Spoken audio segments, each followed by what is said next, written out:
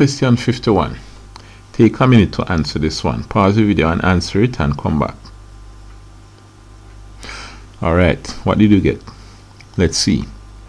The Venn diagrams give information on students who study home economics, right here,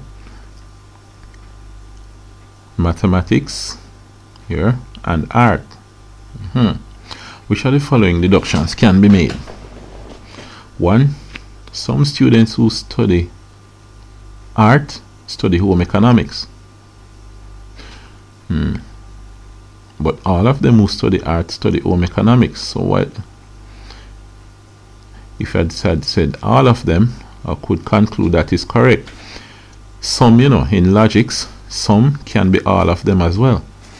But in everyday language, it means that if there's all of them and you said some, then you're wrong.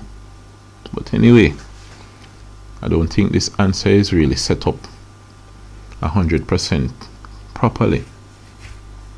Some who study art study home economics.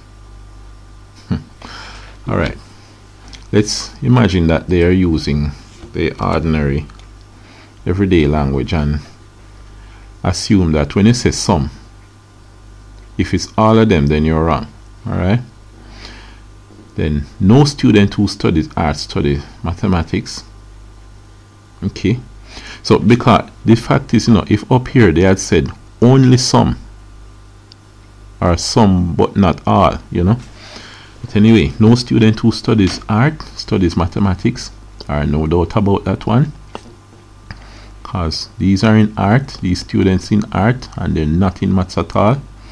Some home economics students study mathematics, right? These study mathematics. So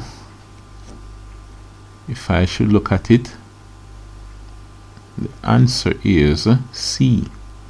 So C would be the answer. So in this case, the answer would be C.